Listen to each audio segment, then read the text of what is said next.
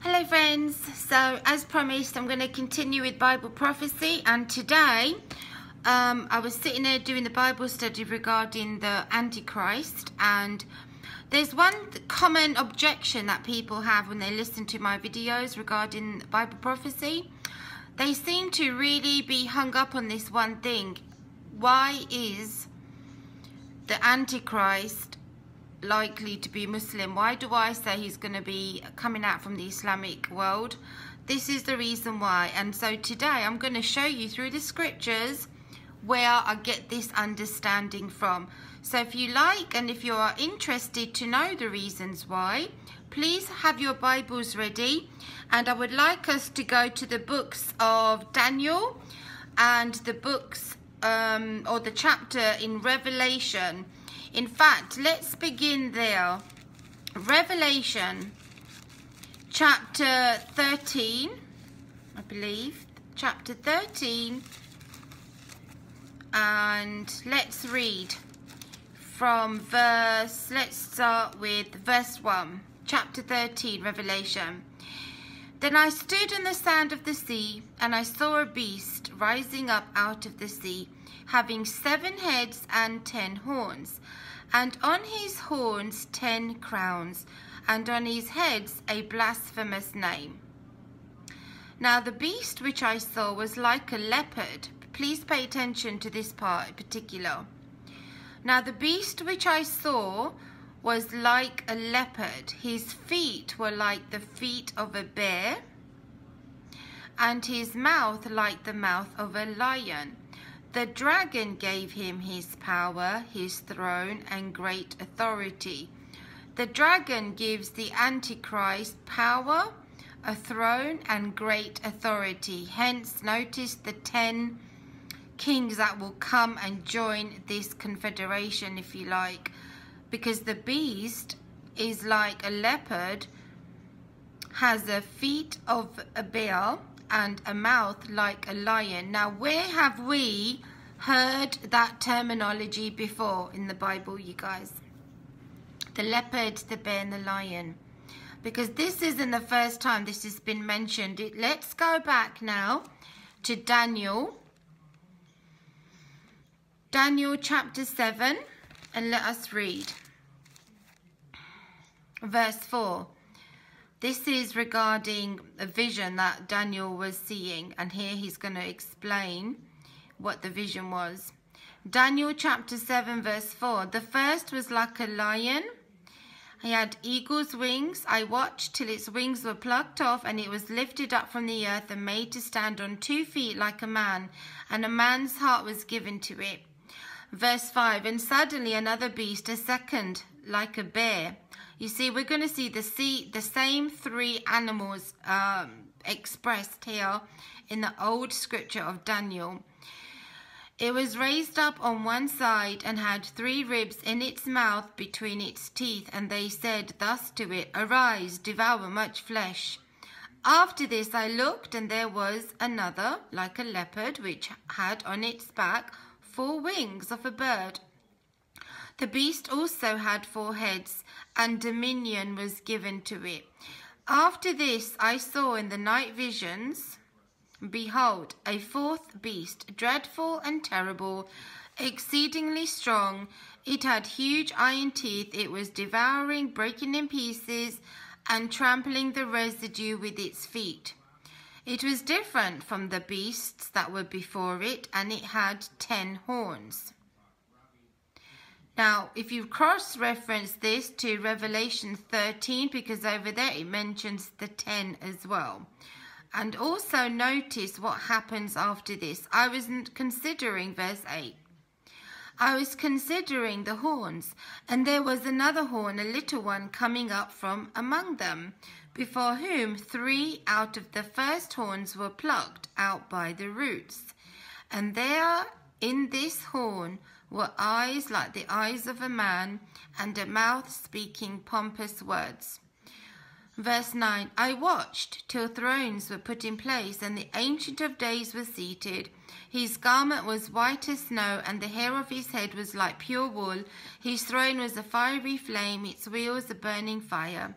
A fiery stream issued and came forth from before him. 1,000 thousands ministered to him. 10,000 times 10,000 stood before him. The court was seated, and the books were opened. Verse 11, I watched then because of the sound of the pompous words which the horn was speaking. I watched till the beast was slain and its body destroyed and given to the burning flame. As for the rest of the beasts, they had their dominion taken away, and their lives were yet prolonged for a season and a time.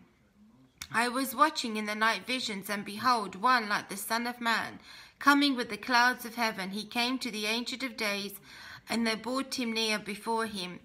Then to him was given dominion and glory and kingdom, that all peoples, nations, and languages should serve him. His dominion is an everlasting dominion which shall not pass away, and his kingdom the one which shall not be destroyed.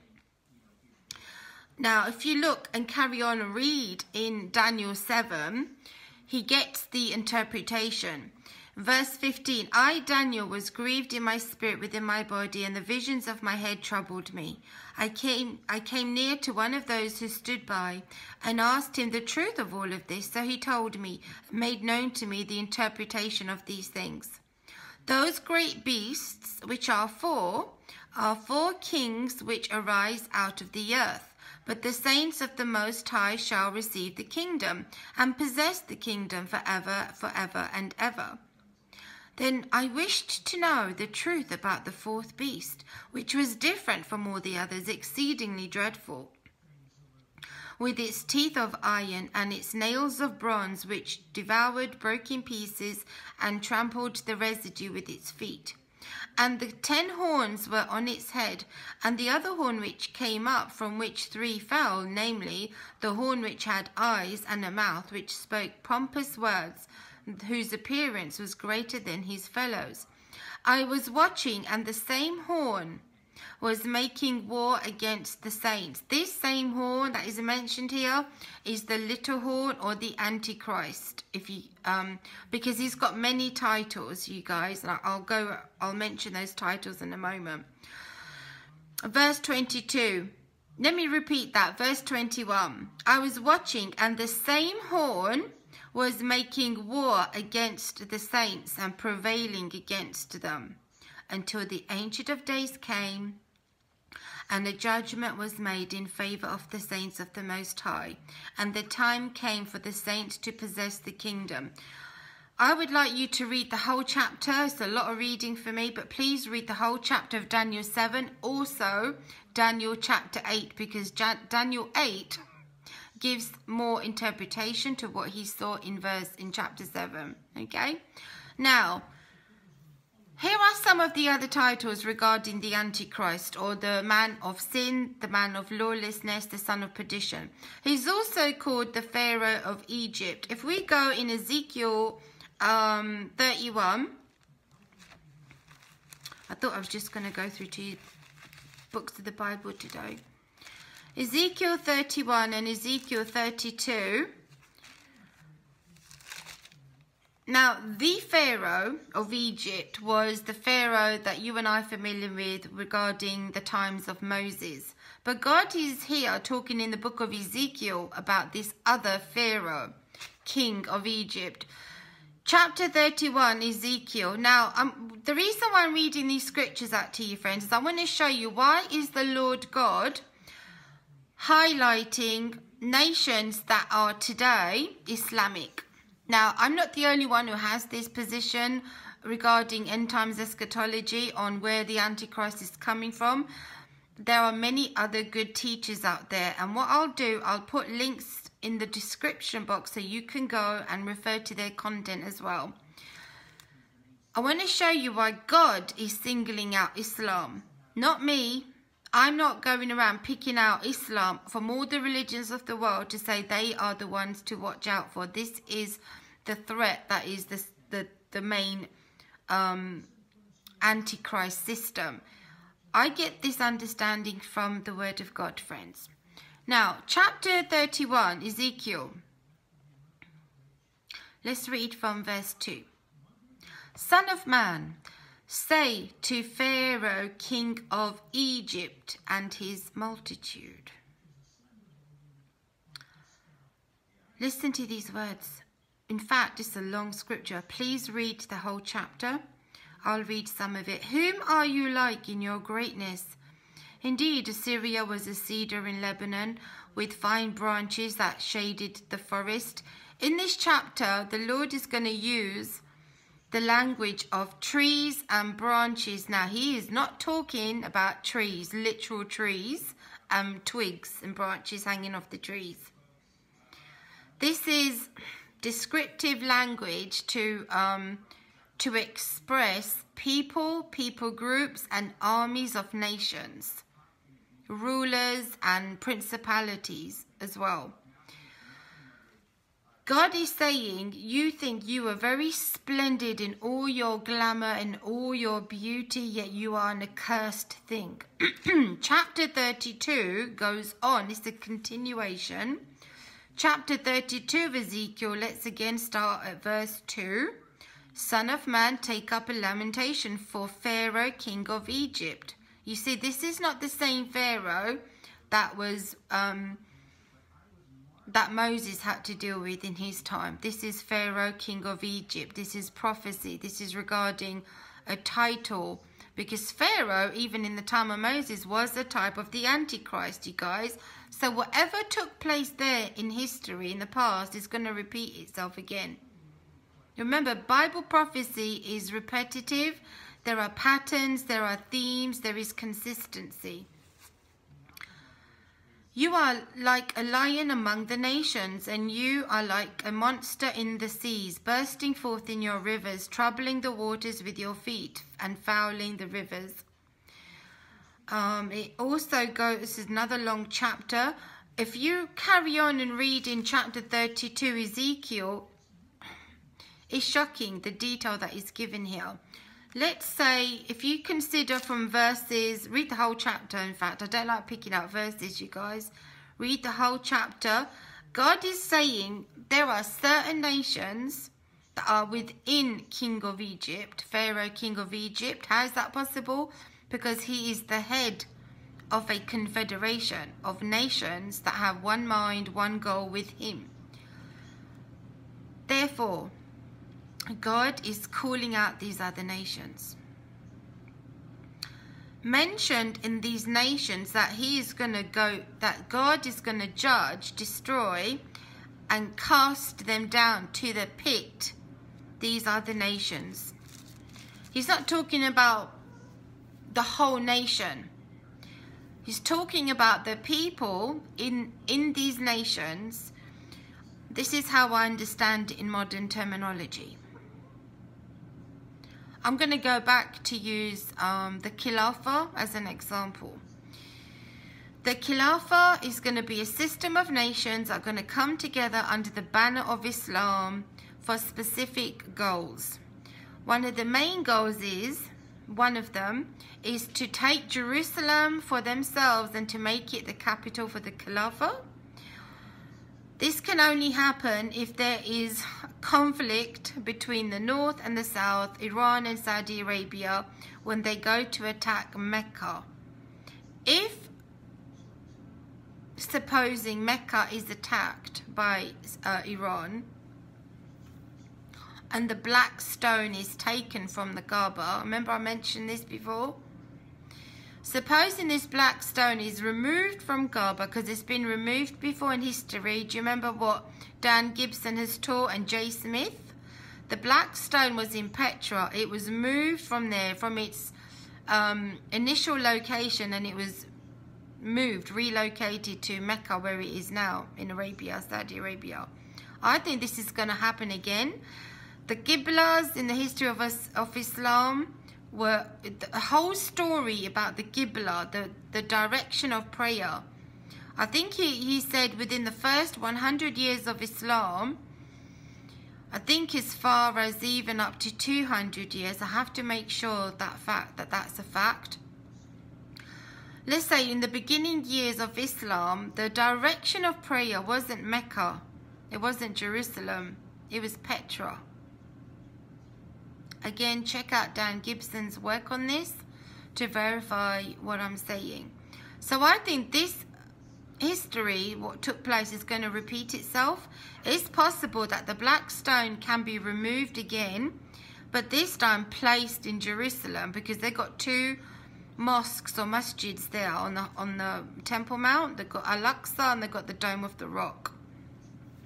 And let me also remind you, the Islamic inscriptions inside the dome is very Antichrist. It comes against the Father and the Son.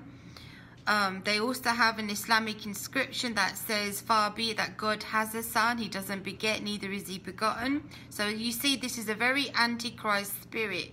You know, we've had many Antichrists in the past, in history, but there will come a time where this final Antichrist system, the beast, will be manifested and out there declaring itself as the one true God, or it's going to be an affront to the Lord God of heaven. Because remember, the names on this beast is full of blasphemous names, very similar to the harlot. You see, the pieces fit when you look at it in this perspective. Remember also, the beast and the 10 kings that join this confederation of the beast system, the Antichrist system, in Revelation says it will devour, destroy the harlot. So the Antichrist beast system and the harlot, although they might be together in some form of confederacy, they really are opposed to the harlot. They hate her and they will destroy her. God is going to allow them to destroy her. But there is a specific location that Jesus Christ is going to reserve for himself to carry out this judgment. And that location is in Petra, Bozrah, Edom. I hope this is making sense to you, friends. Are you following with me? I'm going to go back to Ezekiel, read out to you the nations that I mentioned that God is going to destroy. And he's not only going to destroy, but he says he's going to cast them into the pit because they caused their terror in the land of the living. Assyria is mentioned there. Assyria, Elam, Iran, Meshech and Tubal, which we know are in Turkey today. Edom, I don't need to re-emphasize where Edom is, do I, friends? You know that because I've said it so many times.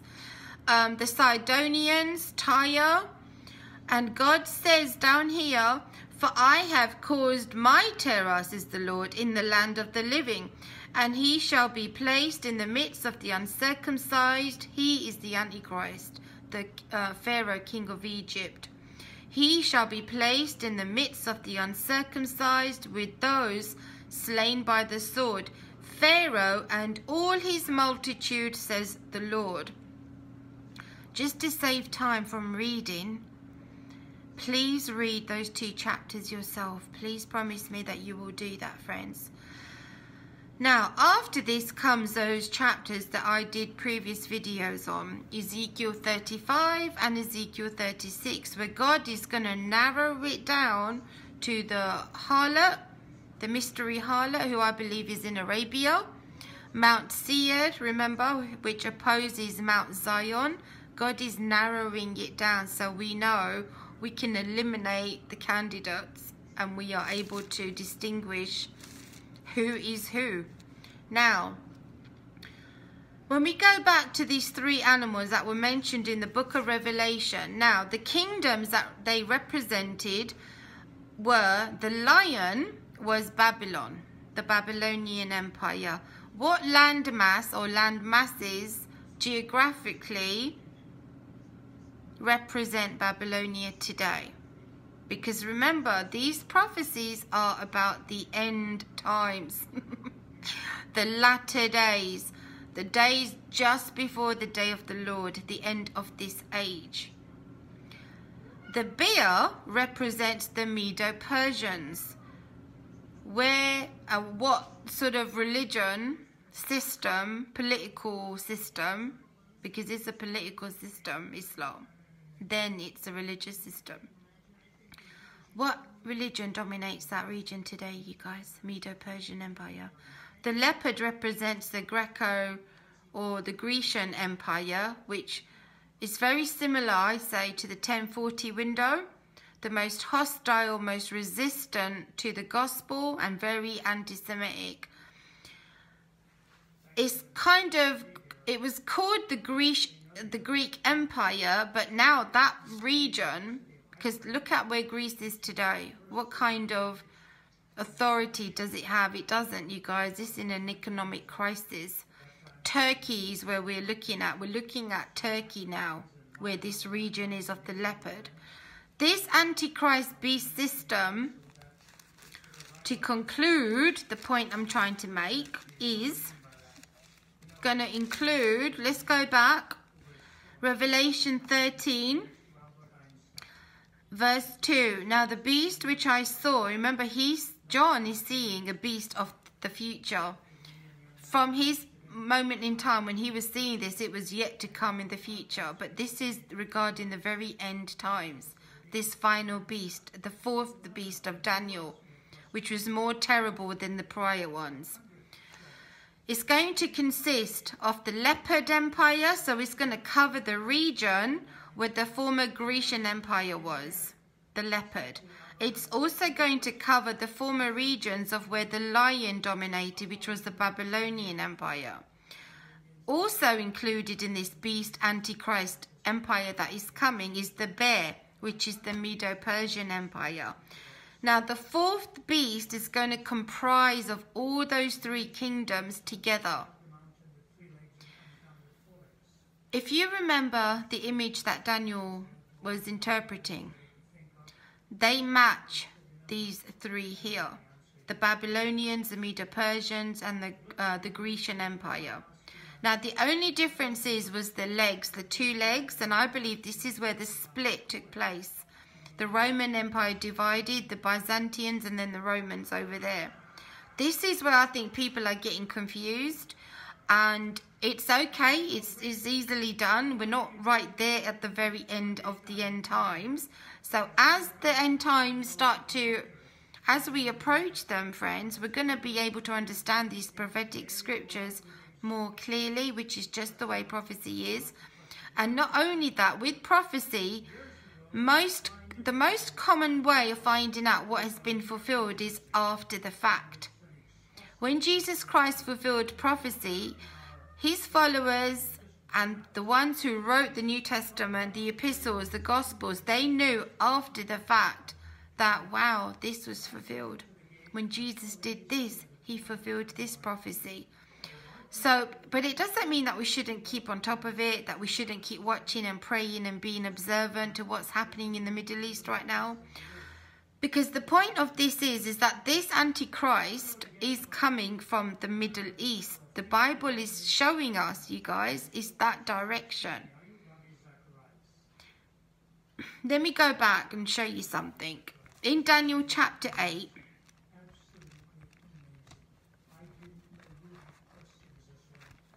Fifi, you can hear Fifi because she was just meowing just now.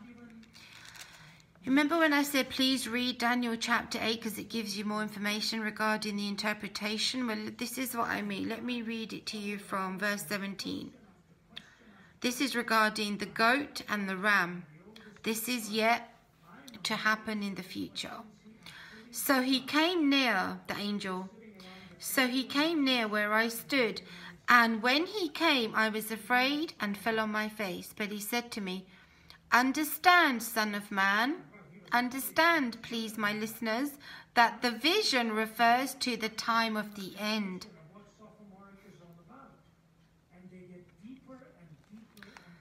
So many people think that this is all historic, it all happened in the past. No, listen to Daniel and the angel. What's the angel saying? You know, let's just listen to the word of God, you guys. Makes it so much easier for us. Now as he was speaking with me, I was in a deep sleep with my face to the ground. But he touched me and stood me upright. Now listen to these words. And he said, look, I am making known to you what shall happen in the latter time of the indignation. Again, second time he's repeating it. The latter time of the indignation. The latter. What does that mean, you guys? What's the former and the latter? Verse 20. The ram which you saw, he's giving the interpretation. The ram which you saw having the two horns, they are the kings of Media and Persia.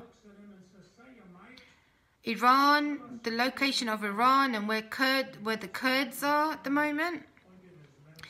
And the male goat is the kingdom of Greece. Do you remember I included the leopard here, the Grecian Empire?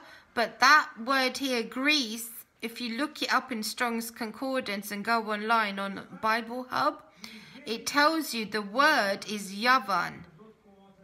Not Greece as Greece of today. Let's stick with the Bible's interpretation. Go in history and find out what was he talking about here. He's talking about Yavan, which is Turkey today. Turkey, not little Greece over there. You see, when we can, if that was Greece, look at what's going on with Greece right now. It doesn't fit. The pieces don't fit. We can't make them fit either. It has to be perfectly fitted. The large horn that is between its eyes is the first king. And I think, I speculate in here, I think this first king is Erdogan of Turkey right now. As for the broken horn, verse 22, and the four that stood up in its place, this is going to tell us where he's coming from, where the Antichrist is going to come from. I can't concentrate when Fifi starts doing that. As for the broken horn and the four that stood up in its place, 4 kingdoms shall arise out of that nation, but not with its power. Verse 23. And in the latter time of their kingdom, when the transgressors have reached their fullness, a king shall arise, having fierce features, who understands sinister schemes. His power shall be mighty, but not with his own power. He shall destroy fearfully, and shall prosper and thrive. He shall destroy the mighty and the holy people. Through his cunning he shall cause deceit to prosper under his rule, and he shall exalt himself in his heart. He shall destroy many in their prosperity. He shall even rise against the prince of princes, but he shall be broken without human means. And the vision of the evenings and the mornings which was told is true. Therefore seal up the vision, for it refers to many days in the future. Now, when we think about the first horn, the goat, the 2 horns of the ram, I'll write it down here. I'm sorry, Fifi.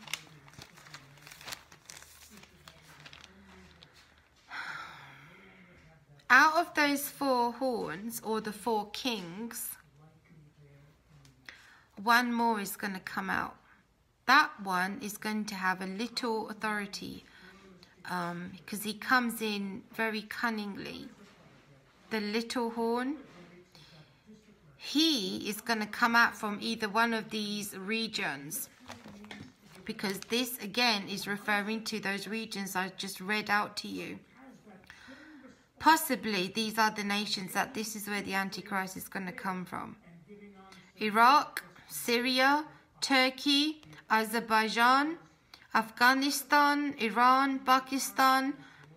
If there is a Kurdistan, then Kurdistan is basically from the Middle East. It's a very tight window.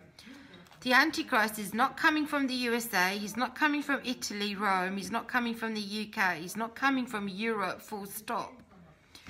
Why is that? Because the Bible doesn't say so, does it? After all those scriptures I just read to you, friends, where is Europe? Where is Rome? Where is Italy? It's not there, is it? You see? If we read the Word of God, stick with the interpretation that is given to us there, because it took an angel to come and give the interpretation. He's telling us the regions, Medo-Persia, look, he's saying over here. When we understand better the book of Daniel, then we can go back to the book of Revelation. And then I go, right, okay, now it makes more sense. Now I know where to look to find out what's the development in these nations.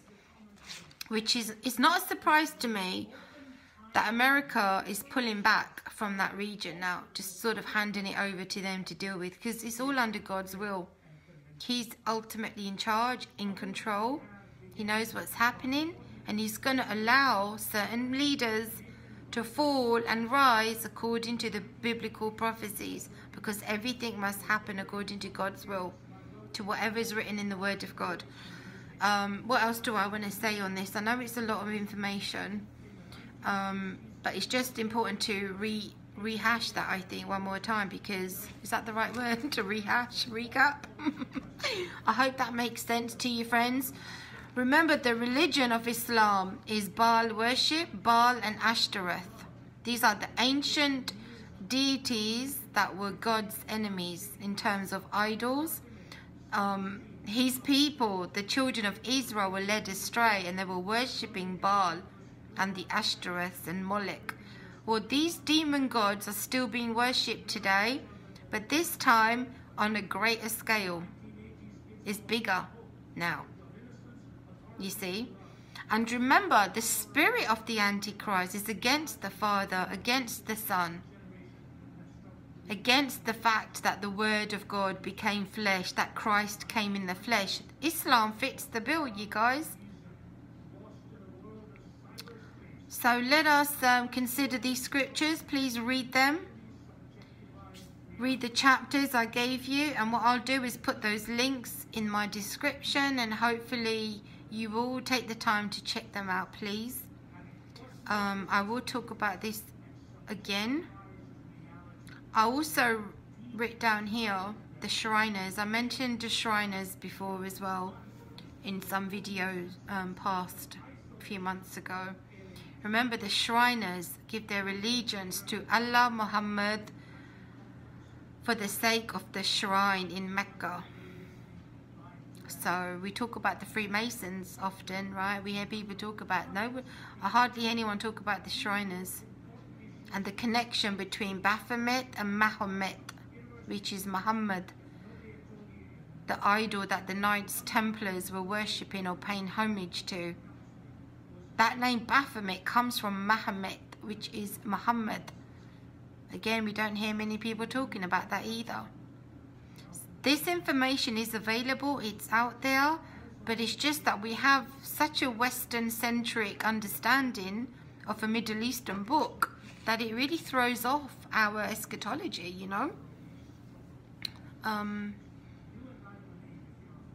But I pray you would consider those scriptures again. Please read Revelation 13, Daniel 7 and Daniel 8, Ezekiel 31, Ezekiel 32. Read those scriptures, friends, and you tell me what conclusion you reach. I need to go to my cat because she's asking for me. Thank you so much for your time. I appreciate it. I don't know how long this video was because I'm using another format, but let me know what you think. I love you. Thank you.